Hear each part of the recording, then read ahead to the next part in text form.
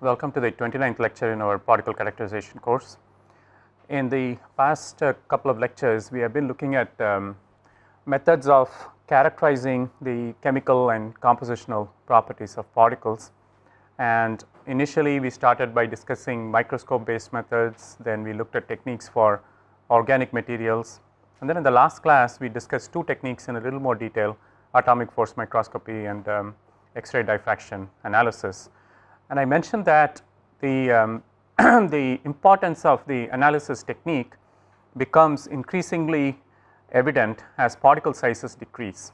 And when we get into the nano size range, it becomes extremely critical that we use the most appropriate method to analyze these particles.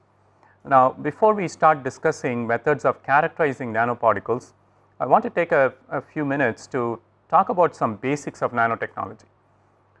Including methods of synthesizing nanoparticles, methods of dispersing them in suspensions, and finally characterization of the various properties of nanoparticles and nano suspensions.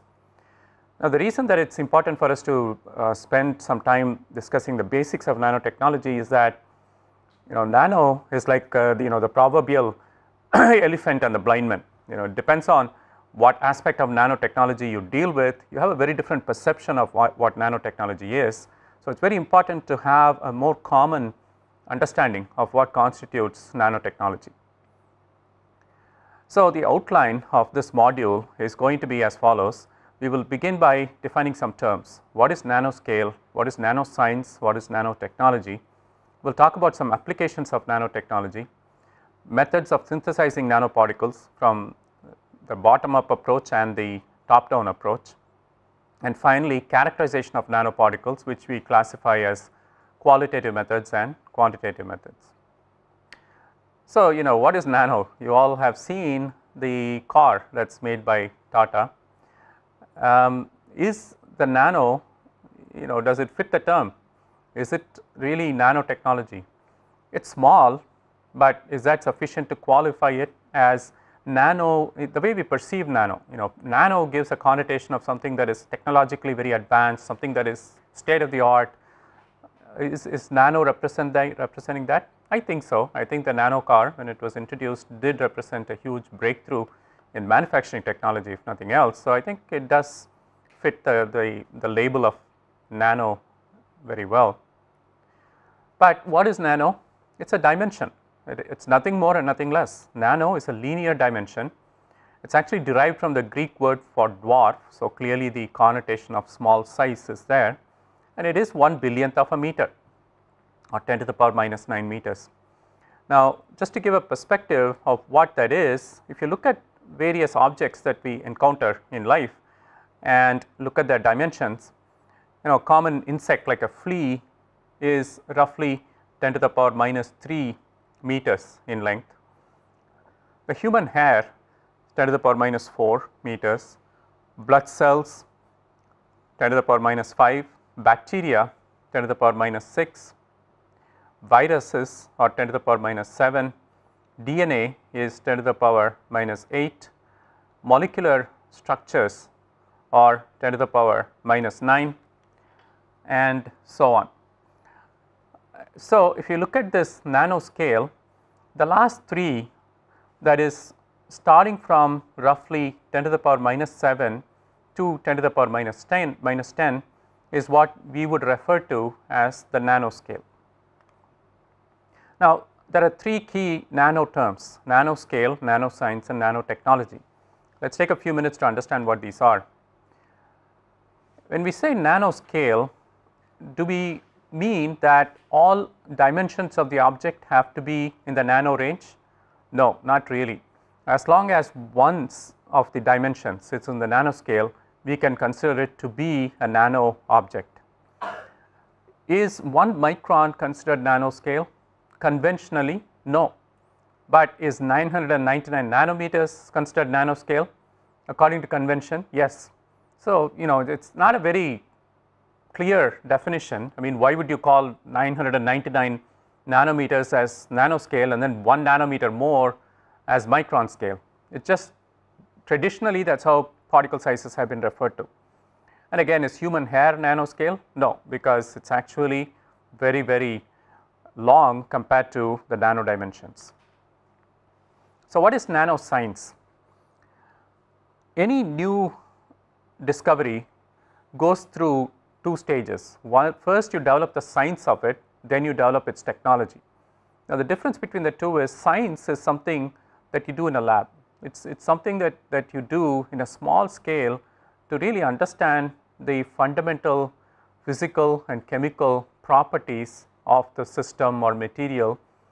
Technology is essentially scale up. You take something that you have developed in a laboratory and you scale it up first to a prototype scale, then to actual production scale. So, technology is essentially translation of science into practice, but it starts with the science. Until you develop the science, you cannot develop the technology.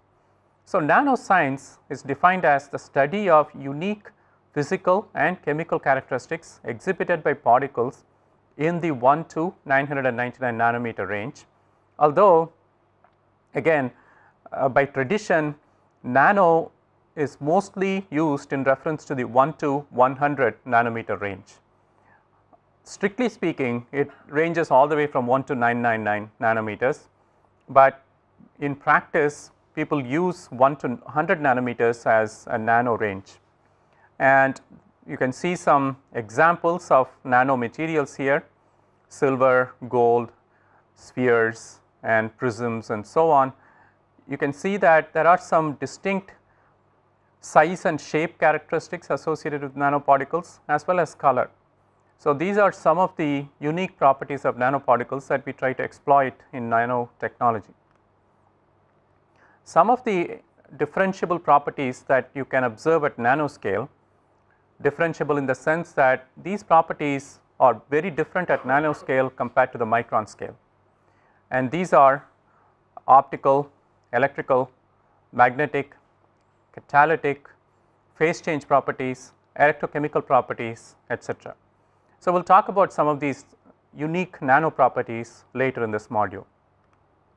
So, what is nanotechnology? It is the application of nanoscale materials and nanoscience principles at sufficiently large scale to impact society.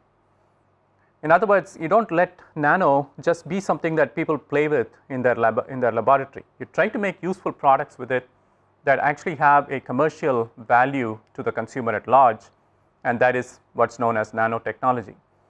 So, leveraging the unique properties that surfaces display at nano dimensions, characterizing the unique properties is nanoscience. Leveraging or making use of such properties is nanotechnology. It is to learn how to harness nanotechnology without harming the environment. There are many concerns about use of nanoscale materials, including their possible ecological, environmental, even human health aspects. So, technology, when you start using nano in large scale, you really have to start worrying about these possible consequences. So, that is part of nanotechnology. Optimizing without compromising.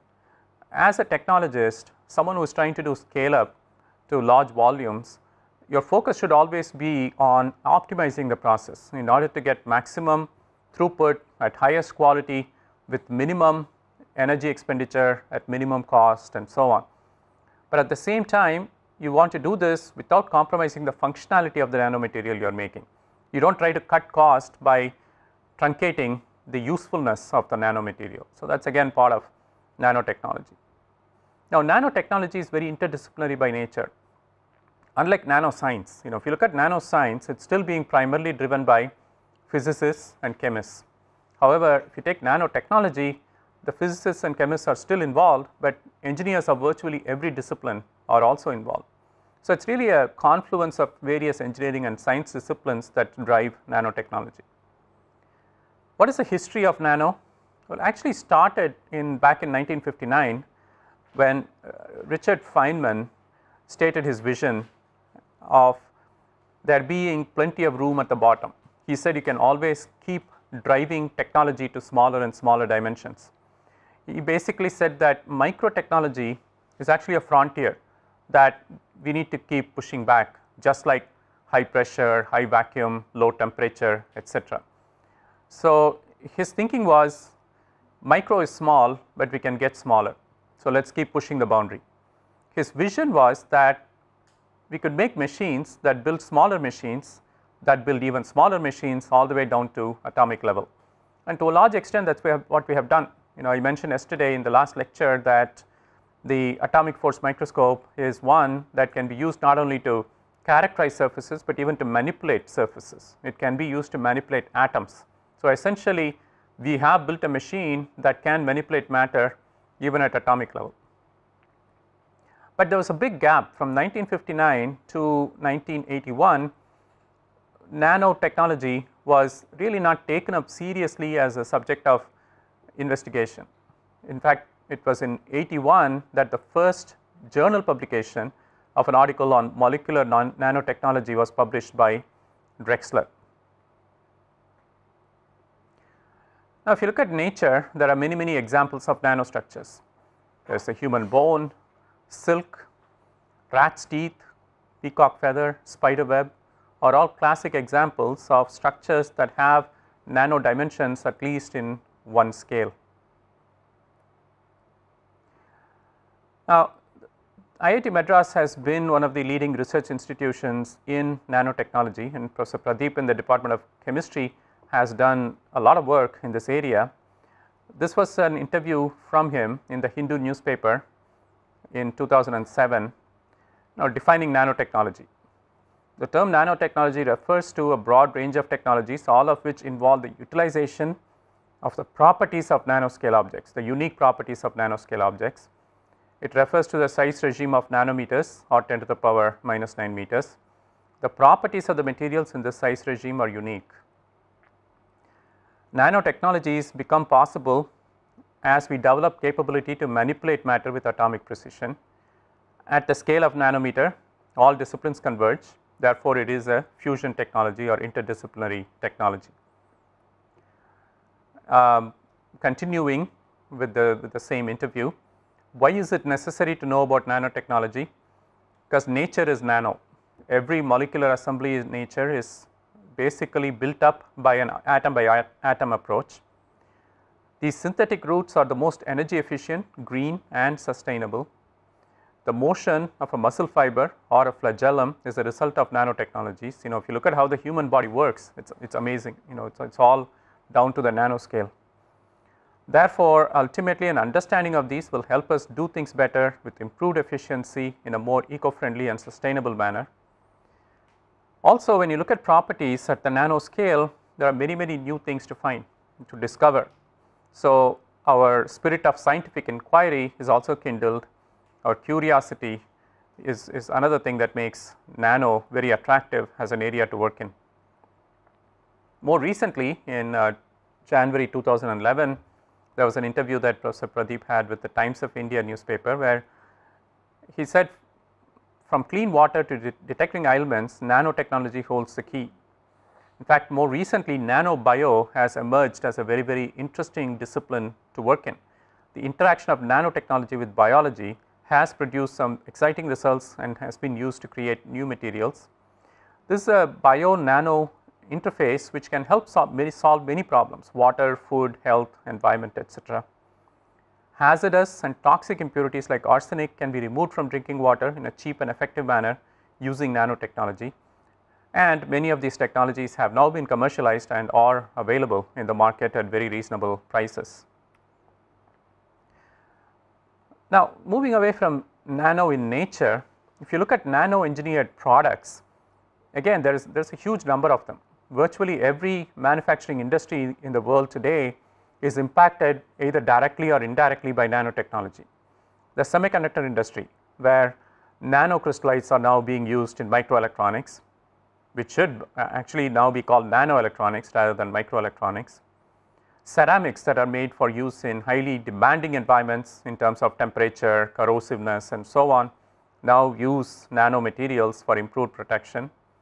Polymers are being fabricated with enhanced functional properties, primarily by making composites of them with nanomaterials. Transparent coatings with UV or IR absorption properties, abrasion resistance, all of these are now being commercially manufactured using nanomaterials. Static dissipative films, conductive films particularly for packaging applications, use nano components. Enhanced heat transfer fluids use nano. Nano fluid technology is something that is finding increased use, and again we will cover this in more detail later in this module. Catalysis, since catalysts primarily help chemical processes by means of providing extended surface area, nano catalysts have a huge advantage over larger sized catalyst materials, and therefore nano catalysis is an area that is just taking off. Topical personal care and pharma products, and finally ultrafine polishing of memory disks, optical lenses, etc. use nano materials as the polishing medium. So, just to go through some examples of this, functional polymer fillers. Carbon nanotube is widely used as a filler material, but there are others as well. Primarily this is to improve the viscoplastic properties of these polymers. The fillers are predominantly inorganic materials like glass fiber, talc, kaolin. The dosage is 20 to 60%. However, the disadvantage is that there is an increased density of the composite materials, which can lead to higher weight, and when you have applications where the weight of the material is a limiting factor, nano composites do have a disadvantage over the pure or virgin polymer materials. One of the first uses of nano composites was the nano clay bentonite, which was used in the late 80s by Toyota for automotive applications. Functional polymers are actually very versatile. Even tiny amounts can have dramatic impact. The 20 to 60% dosage mentioned earlier is a fairly high estimate, and in fact it has been found that nano materials, nano fillers can start having an impact even at 2 to 5% by volume. Now there are many other applications. The applications of nanoparticles encompass so many different areas: industrial, electronics, environment, renewable energy, textiles, biomedical, healthcare, food, agriculture, etc. And some of the examples are cited here. Nanowires and nanotube arrays can be used for EMI shielding. Extremely high sensitivity sensors can be fabricated with nanomaterials for detecting gas leaks, humidity, and so on. Ceramic MEMS technology now uses nanomaterials. Many devices used for energy conversion employ nanotechnology, and in the electronics and related fields, nanotechnology finds wide usage as well. Other applications include anti-fouling coatings, particularly for marine environments. The nanoparticles are laid down as a layer on the surface and also incorporated into the lattice of the basic material, and they actually provide long term protection by slow release phenomena, and bacterial and antibacterial or antimicrobial coatings are possible using nanotechnologies. Textile fibers can be hugely improved by incorporation of nanomaterials. For example, nanoparticles incorporated in nylon and polypropylene provide antimicrobial properties in extreme environments even after extensive thermal cycling. Nano-sized zinc oxide and copper oxide in synthetic fibers provide additional enhancements in properties without affecting color or clarity. Permanent coatings can be laid down using nanomaterials in many applications, and again catalysts where we can use thinner layers, less usage of precious metals is possible with catalysts. Very high stability solids dispersions can be used. One of the key applications is in automotive converters, where increasingly nano catalysts are starting to be employed. Fuel cells, sunscreen products, semiconductor polishing are all other examples of where nanomaterials are used very effectively. So, given that we have this variety of applications that nanomaterials are used in, we have to start with what drives these technologies, and the starting point or the fundamental building blocks of nanotechnology are the nanoparticles. They are the starting point for preparing nanostructured materials and devices and therefore their synthesis and characterization are critical focus areas. In order to be able to control the quality as well as the quantity of nanomaterials, you first have to be able to measure them, and that is where characterization comes in. Unless you can measure the properties of these nanoparticles, you cannot optimize them for any specific application, and you cannot even control the process very well. So, synthesis and characterization go hand in hand, and so what we will do in this module is first talk about synthesis methods, and then we will switch over to talking about characterization techniques. So, what are the two basic types of synthesis methods, bottom up and top down?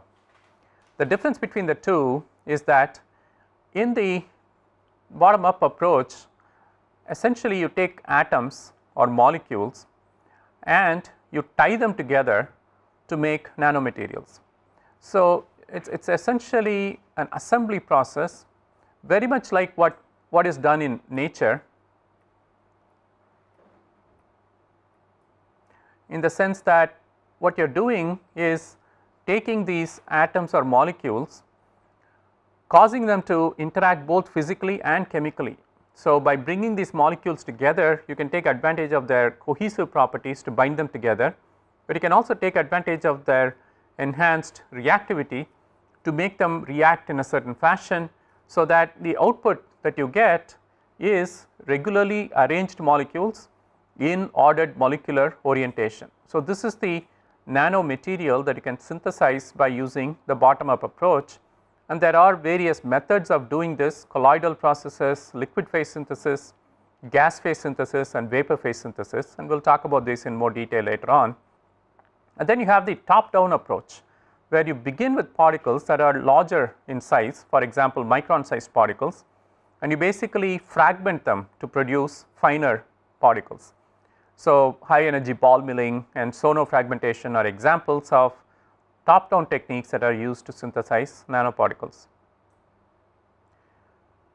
Let us talk about some of the bottom up approaches first. What is a colloidal process? Well, in this process, essentially you build up the nanomaterial an atom at a time. So, you take the specifications that have been laid down for properties of the nanomaterial, and you take nanoparticles and assemble them in a certain way to be able to meet these specifications in order to be able to perform a specific task. So, this requires essentially surface active agents, surfactants, coordinating ligands to produce these clusters. So, in order to get these nanoparticles to bind together and make a nanomaterial with specified properties, you have to be able to do manipulations at atomic level. So, it is a more complex process compared to, for example, the top down approach, but the advantage is that you have very precise control over the physical structure as well as the chemical properties of the resulting nanomaterial. Some of the examples are 50 nanometer particles of cadmium sulfide that is produced by mixing two solutions containing micelles of sodium sulfosuccinate in heptane. Another example is antiferromagnetic nanoparticles of Fe2O3 that are produced by decomposing FeCO5 in a mixture of decalene and oleyl sarcosine. These are examples of nanoparticles or nanomaterials that are obtained by taking two reagents and mixing them together at molecular scale to produce a nano-dimensional material. Vapor phase synthesis, on the other hand, is one where you essentially saturate the vapor phase with the nanomaterial that you are trying to synthesize, and then you actually make it thermodynamically unstable and leading to the formation of the desired material.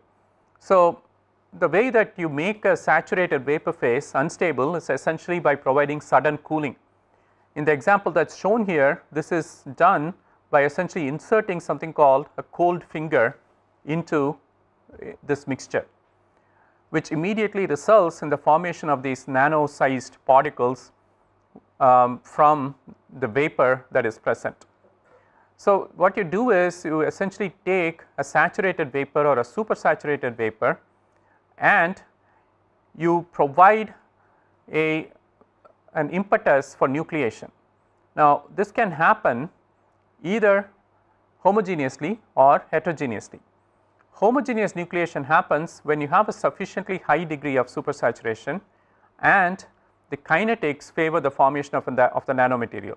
So, the reaction as well as condensation kinetics should be such that particles can nucleate homogeneously. Heterogeneous nucleation on the other hand has a much lower energy barrier. It is much easier to get particles to nucleate on a heterogeneous surface. So, for example, if you insert this cold finger as it is called, which is essentially a cooled surface, then particles will immediately nucleate preferentially around the circumference of this object that you have inserted. Once nucleation occurs, you can relieve the remaining supersaturation by condensation or reaction of the vapor phase molecules on the resulting particles. So, the nuclei that are formed start growing by these two mechanisms: condensation of the vapor that is still left in the gas phase onto these nucleated particles, as well as reaction between the vapor phase molecules and the resulting particles. So, this is what initiates a particle growth phase. If you recall that trimodal particle size distribution that we had sketched in one of the earlier lectures, the nucleation process has to be followed by a growth process in order for the cluster sizes to keep increasing. Now, sometimes you do not want the growth, you want the nuclei to remain as nuclei, you want the dimensions to remain essentially a few nanometers in size rather than growing to tens of hundreds of nanometers. Then what you need to do is quench the growth. So, do not allow the particle growth to happen. Now, how do you do that? You have to remove the source of supersaturation. You have to immediately shut off the flow of the vapor in order to eliminate the source, or you have to slow the kinetics of the growth phase. Now, the coagulation rate is proportional to square of number concentration. So, the more concentrated the vapor phase is, the greater will be the rate at which these nuclei coagulate. So, a simple way to reduce coagulation or growth kinetics is to reduce the concentration of the reactive vapor in the gas phase. Coagulation rate is, interestingly enough, only weakly dependent on particle size when we are doing vapor phase synthesis of nanomaterials. As temperatures increase, coagulation is replaced by coalescence or sintering. The primary difference between coagulation and coalescence is that at low temperatures where coagulation happens, you form loose agglomerates with open structures. At intermediate temperatures, you get partially sintered agglomerates which are non-spherical in form. At high temperatures where coalescence dominates, you form spherical particles. So, control of coagulation and coalescence is critical. You can control not only the size of the nanoclusters, but even the shape of the nanoclusters. So, the point is coagulation is a low temperature process and it results in the formation of flaky, porous, amorphous type of clusters. As you keep increasing the temperature, you get a more and more crystalline material, and at extremely high temperatures you get coalesced, sintered, crystalline particles. So, depending on what you are looking for, you can essentially control the temperature to achieve the structure as well as the size that you are looking for. Now, nanoparticles in the gas phase always have a tendency to agglomerate, as we have discussed extensively in previous lectures. Loosely agglomerated particles can be redispersed with some effort, but when agglomerates are sintered or partially sintered, it becomes very difficult to redisperse them. So, for example, if you have particles that are loosely adhered into clusters, you can essentially use mixing, agitation, or even sonication to break them apart into individual particles and nuclei. But at high temperatures, when they have sintered together, you cannot use any physical means to really break the cluster apart into its individual components. Now, liquid phase synthesis is a slightly different technique. The most common example of it is the sol-gel method. It is used for preparation of quantum dots, which are semiconductor nanoparticles. The method can also be used to synthesize glass, ceramic, as well as glass ceramic nanoparticles. Dispersion can be stabilized here by capping the particles with appropriate ligands. The difficulty in the sol-gel method is that it is actually a combination of bottom up and top down. You essentially make a powder of the material using a bottom up approach, but then you have to grind it down to the nano dimensions by using a top down approach. And as you do that, dispersion can become an issue. Reagglomeration can be a problem, which can be avoided by essentially preventing the particles from attaching to each other by capping them. So, here is a schematic of the sol-gel method. The sol-gel method can be aqueous or alcohol based. It involves use of molecular precursors, primarily alkoxide or metal formates are used. The idea here is to take a mixture of the constituents, liquid phase constituents, stir them until you form a gel. It should have the consistency of a gel. The gel is then dried at 100 degrees centigrade for 24 hours over a water bath and then ground to a powder, and that is where the top down process comes in. This powder is then heated gradually at 5 degrees centigrade per minute, then calcined in air at 500 degrees to 1200 degrees centigrade for 2 hours. Now, the advantage of this is that the mixing is occurring at molecular level. So, that is the bottom up approach, but then the size control is achieved by a top down approach. So, to some extent it combines the best of both worlds. You get very high purity materials using this technique, low sintering temperature. Essentially this process can be run without resorting to high temperatures, which introduces all the problems associated with sintering. The degree of homogeneity you can achieve is quite high. It is particularly suited to the production of nano-sized multi-component ceramic powders. The reason for that is twofold. Multi-component because you can take many different precursors in liquid form, mix them to form a gel and then grind them down. Ceramic is particularly advantageous because this top down approach of grinding to achieve a final size works particularly well for materials that are hard and brittle, and ceramics satisfy both requirements. They are hard as well as brittle, so it makes it very easy to grind them down to a certain size. Now, gas phase synthesis is actually very similar to what we had termed earlier as vapor phase synthesis. The difference here is you have a background gas into which you are vaporizing material, and the supersaturation here is achieved by vaporizing a material into a background gas and then providing appropriate cooling of the gas to achieve the supersaturation. These gas phase synthesis methods can be further classified based on the form in which the precursors come in. The precursor or the material that is vaporized can be in solid form, or it can be in liquid or even vapor form. The methods that use solid precursors of material which then get vaporized include inert gas condensation, pulsed laser ablation, spark discharge generation, ion sputtering, and methods that use liquid or vapor precursors or chemical vapor synthesis, spray pyrolysis, laser pyrolysis, photochemical synthesis, thermal plasma synthesis, flame spray pyrolysis, low temperature reactive synthesis, etc. We will just look at a few examples of these. This is a schematic of an inert gas condensation process, which is particularly suited for production of metal nanoparticles. Now, these metals have reasonable evaporation rates at attainable temperatures. So, as we saw in the previous slide, the first step is to take the precursor and convert it to vapor form. So, in this case the precursor is solid metal. Now, to convert it to vapor form simply by heating is not something you can do for all metals, obviously. So, only certain metals lend themselves to this method of vaporization.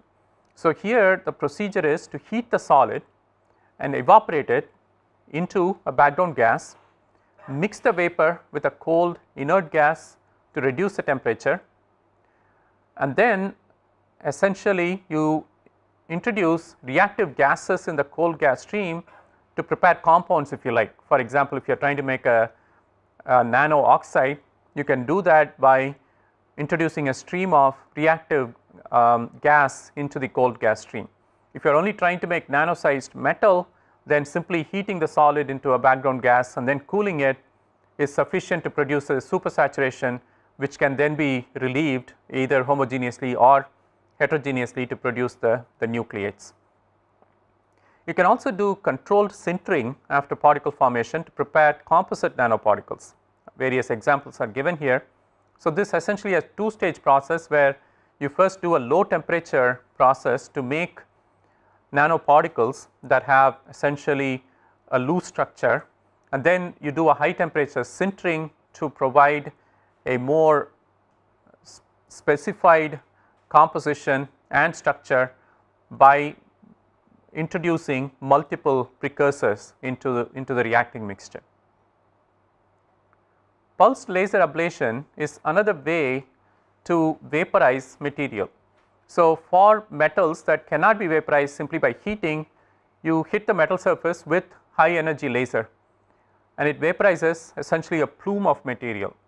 Some of the advantages of this technique is it can be very localized. You can hit certain geometries on the surface and vaporize the material only in that area.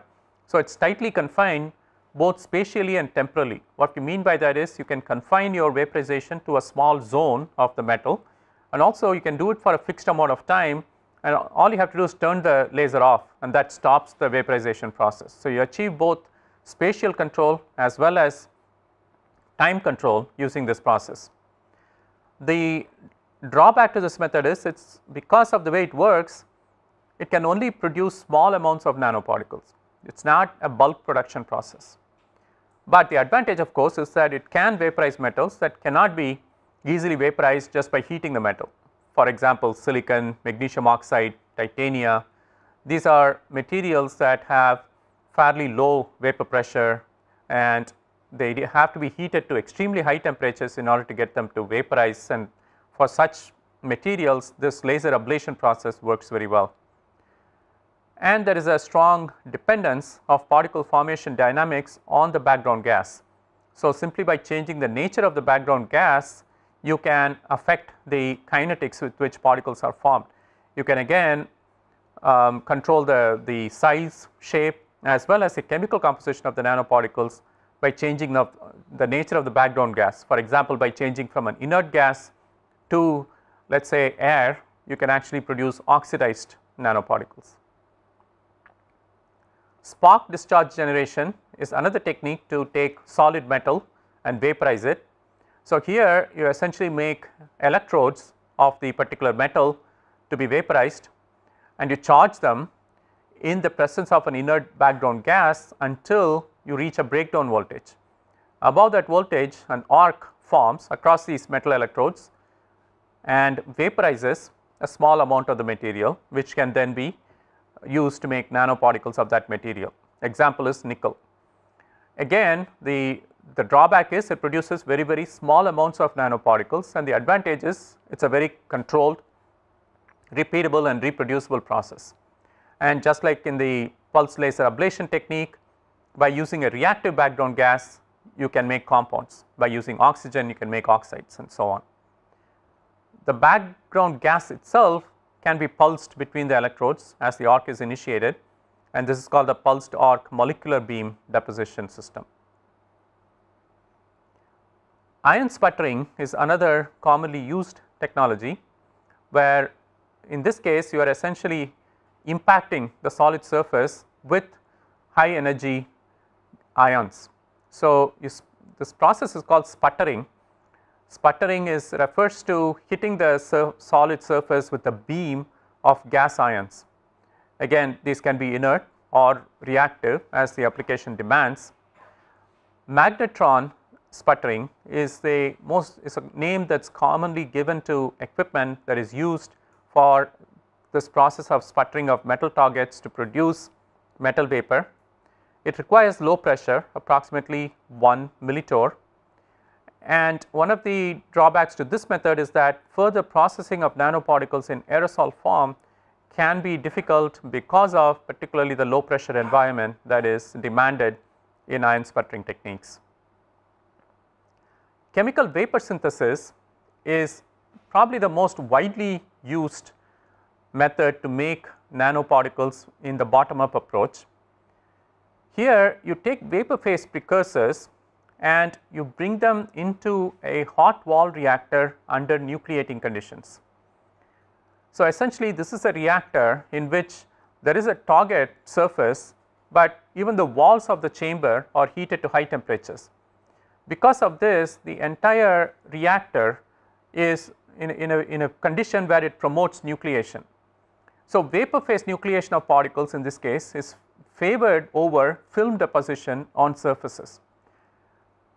For those of you who are familiar with chemical vapor deposition, this is the exact opposite of that. In a CVD reactor, you try to design the reactor conditions such that the nucleation only occurs heterogeneously on the target surface on which you are trying to put down a film. In a CVC reactor, that is a chemical vapor condensation reactor that is used to synthesize nanoparticles, the reactor is designed very differently.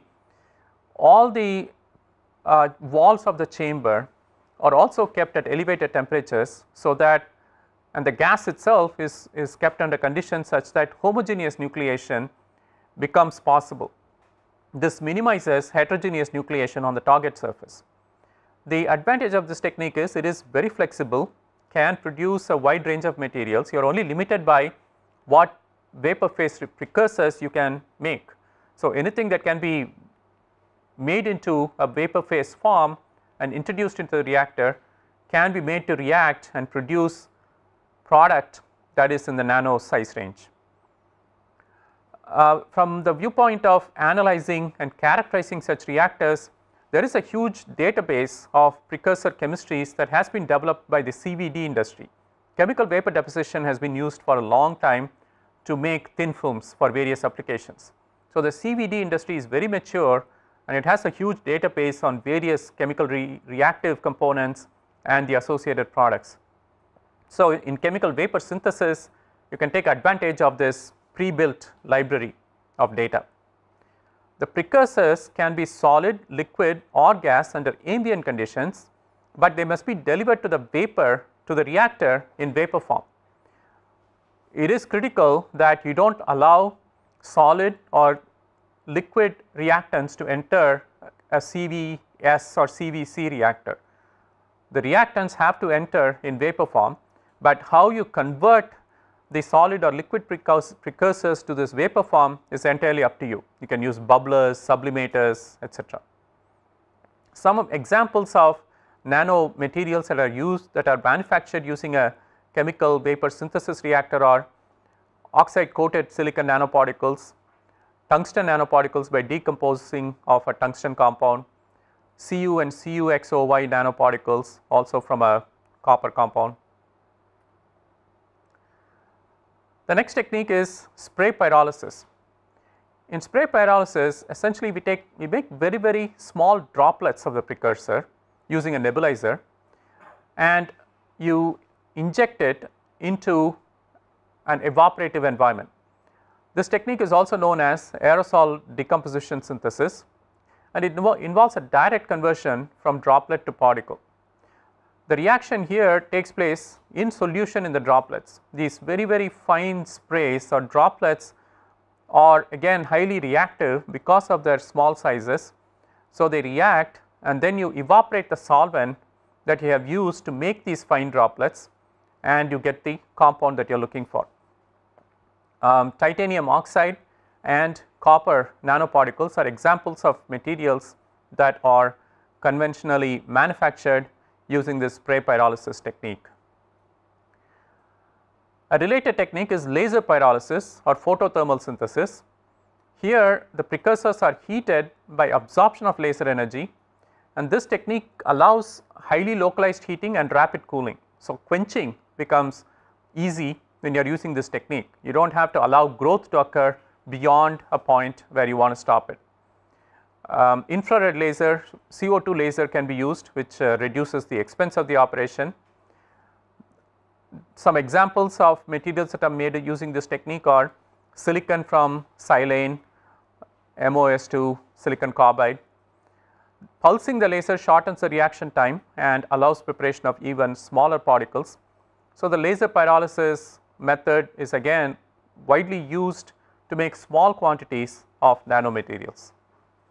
We will stop this lecture at this point and we will consider more examples of bottom up synthesis in the next lecture, and then we will continue our discussion by looking at methods of top down synthesis of nanoparticles. Any questions? See you at the next lecture then.